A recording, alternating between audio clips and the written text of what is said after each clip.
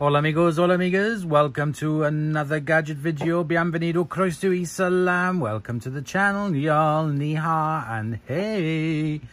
Today I have got this little Philips stereo cassette player, AQ6492, dynamic bass boost, automatic stop, DC socket, in-ear stereo headphones. So this appears to be kind of a more basic, cheap kind of little cassette player. Let me see if I can find out some details of when it could have been made, possibly. Hang on. So what I can find online is the details that it was in 1999 that this was made. Let's Make Things Better by Philips. So we're talking about 99-ish. It is in excellent condition. The box is immaculate, as if you just bought it. So if I open it up, we will see the stereo, manual, guarantee,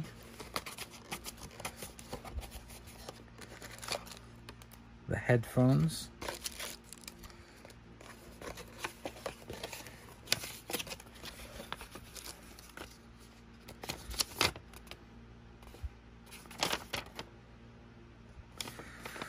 once a month, use a cotton bud moistened in alcohol to clean the parts indicated, A and B, which are the heads and pinch rollers are on it. This is the guarantee leaflet. This is the user manual. All as if it's just never been used. Let's have a look at the condition of it. This is the first time I'm opening this. So we have the original headphones. Again, they are in immaculate condition. Immaculate. Let's have a look at the stereo itself. Again, not a scratch on it. It's extremely light. This is the model AQ6492, DC battery, or you can connect it up, made in China. Continuous use at full output might damage the ears. On one side here we got the DC in, volume, and the headphone jack. Nothing else. On the top, we've got the DBB, dynamic bass boost, off or on. On the front, we have the very simple controls of stop, fast forward, and play. If we open it up, can't really see much, but I can see the cassette heads there. If I press the play, you might be able to get there the details of the head and the pinch roller. It is immaculate. Wow. Lift and unlock to take off the belt clip. These are not on many of them. There we have the battery compartment where you take two AA batteries. Let's pop them in. Excellent. So the first thing I'm going to do, I'm just going to give it a little bit of a wipe over just to get rid of any marks.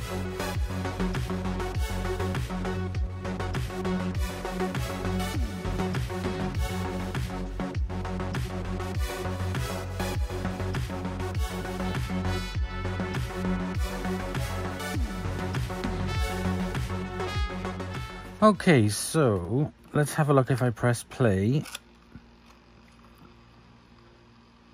yeah, there seems to be plenty grip on the belt. Let's pop in a cassette. I need to rewind it, so if I put it inside 2 and press fast forward,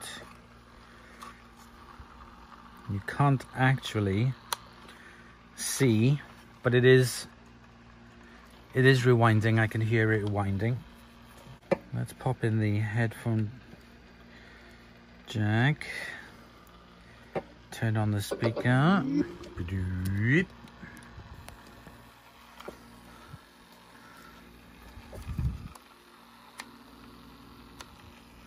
It looks like, well, I think it is. I don't know if it has been used because it is in such good condition. Probably used maybe once, twice, but there's not a mark on it. Let's wait for this to rewind. Okay, let's pop out the cassette. I just realized you can very faintly see the tape.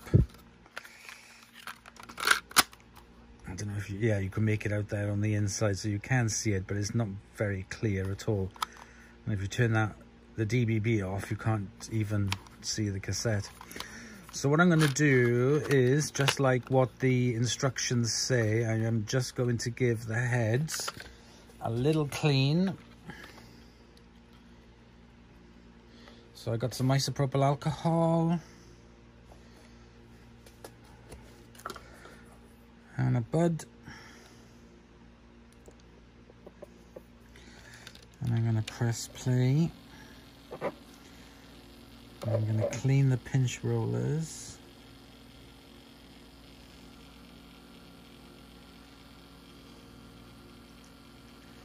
And I'm going to clean the head.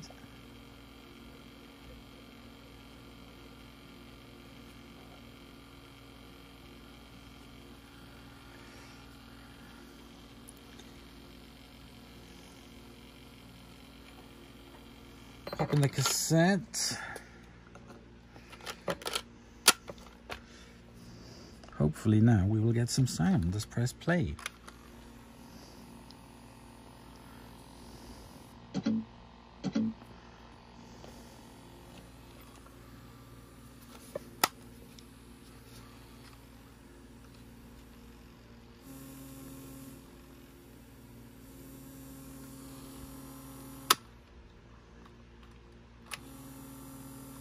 Oh no, it's not turning.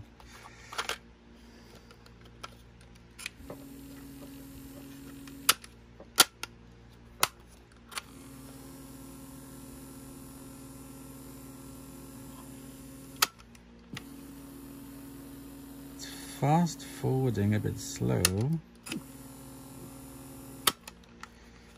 but it's not playing.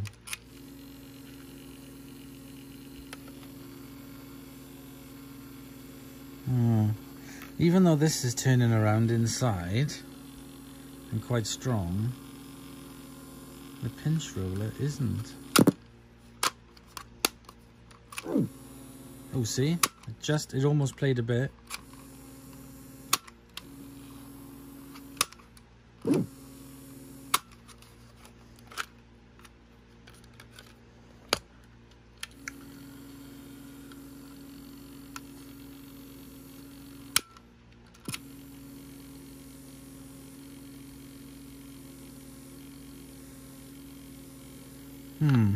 It seems to be slipping on the pinch roller part.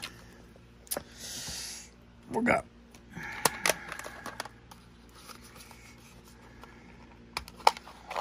So my assumption is that one of the belts is loose about this hoose.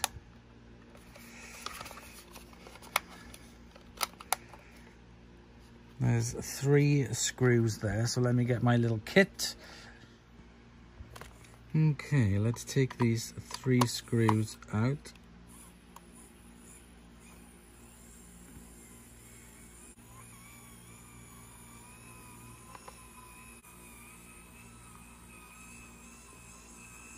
My little spudging kit I got given to me.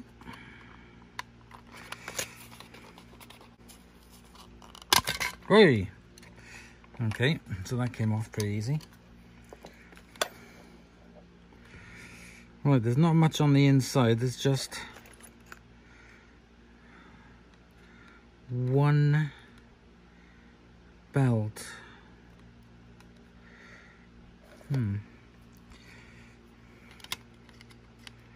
Let's just pop the batteries in.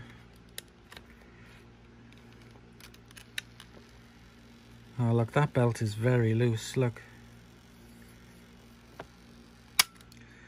So even though,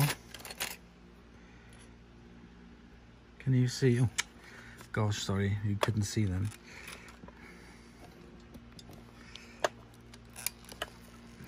See how that belt is flapping around? That belt is very loose.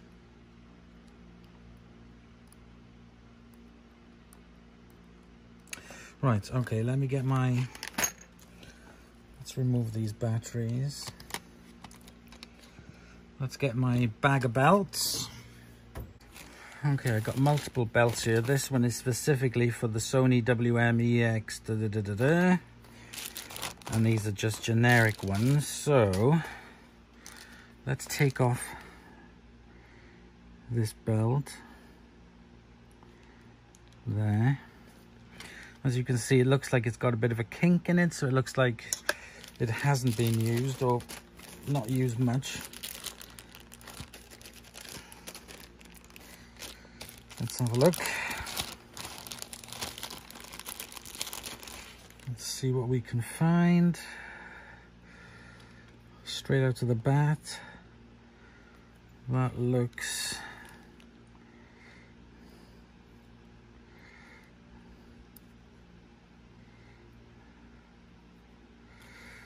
maybe that's a little bit loose. That's too small. This one might be. It is thin, but it might be. Oh, I don't know. Do you know what? That might be the one.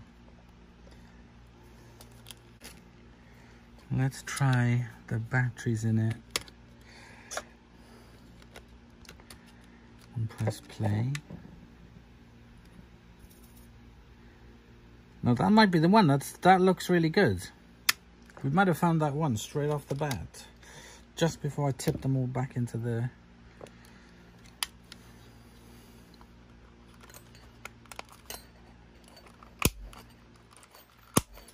Clip it back in.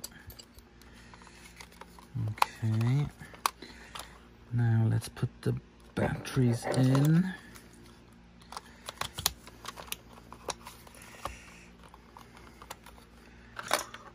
Try that cassette again.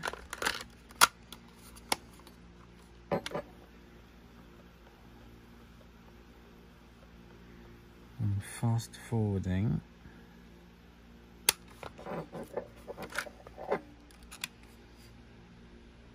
Oh, that pinch roller's got a nice grip on it. Let's press play. Yes, I can see. There you go, you can see the cassette moving around. Ooh, we might be lucky. Let's press fast forward to get it back to the beginning of the cassette. Oh, that's lovely and fast. Stop. Automatic stop. It wasn't even doing the automatic stop before. Right. Let's turn that on. Let's press play. Ooh, we have something, and it's turning.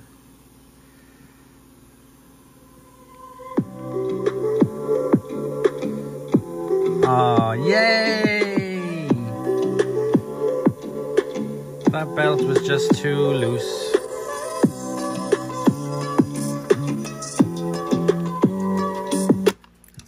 Forward it a bit.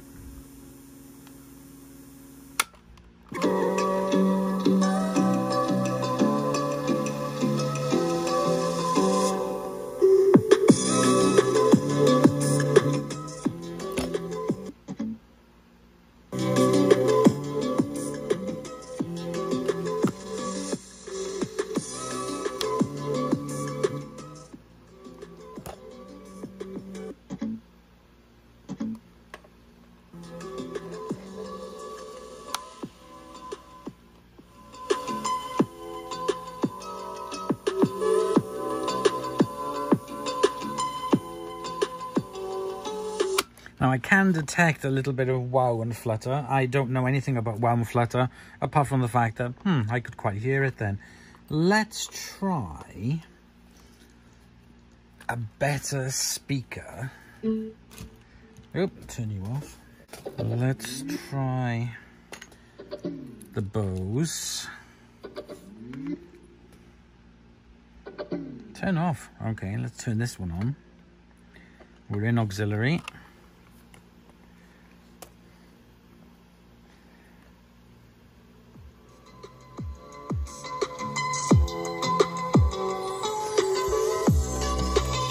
Well, it definitely sounds better.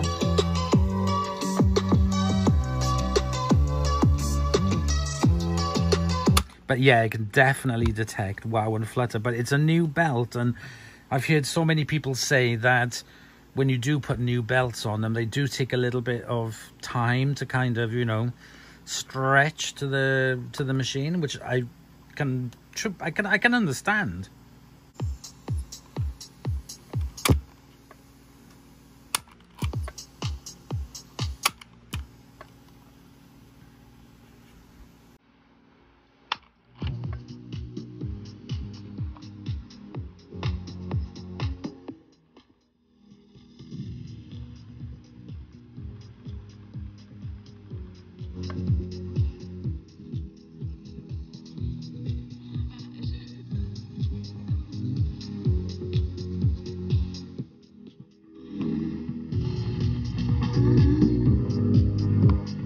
Oh wow, that does make a difference.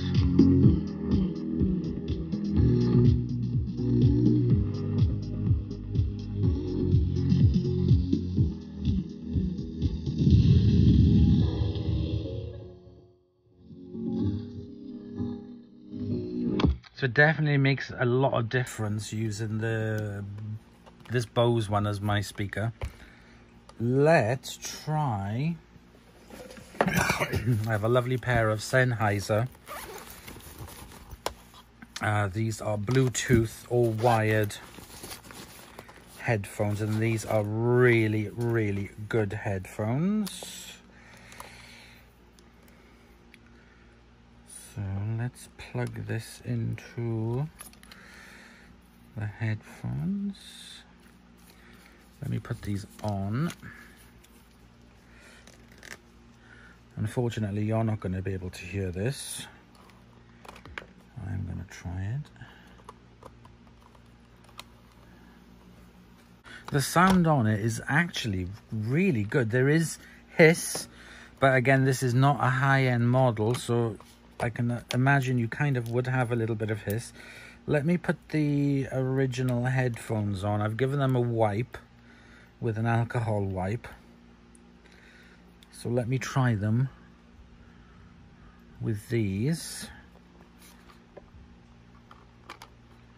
Absolutely horrible. The sound is really, really tinny on them, and yeah, the sound is a lot to left to be desired with those headphones. Let's plug my nice ones back in. Okay, follow me. Follow me. So there we go.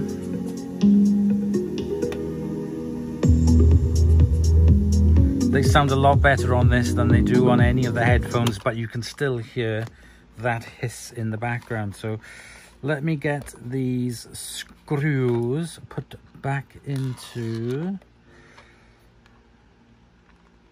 the little player. Let's put the clip.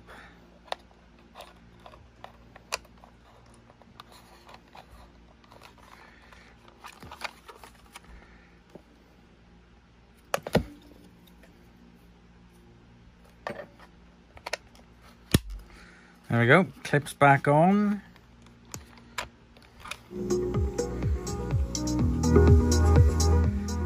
So there we go, guys. That is this tiny little Philips automatic stop AQ6492 stereo cassette player in absolute mint condition. Now with a lovely new belt on it, that does make it work again. So I was just very happy that it hadn't turned to goo. So there we go, guys. Thank you very much for watching. I hope you have enjoyed this little video, and I'll see you guys in the next episode. Bye.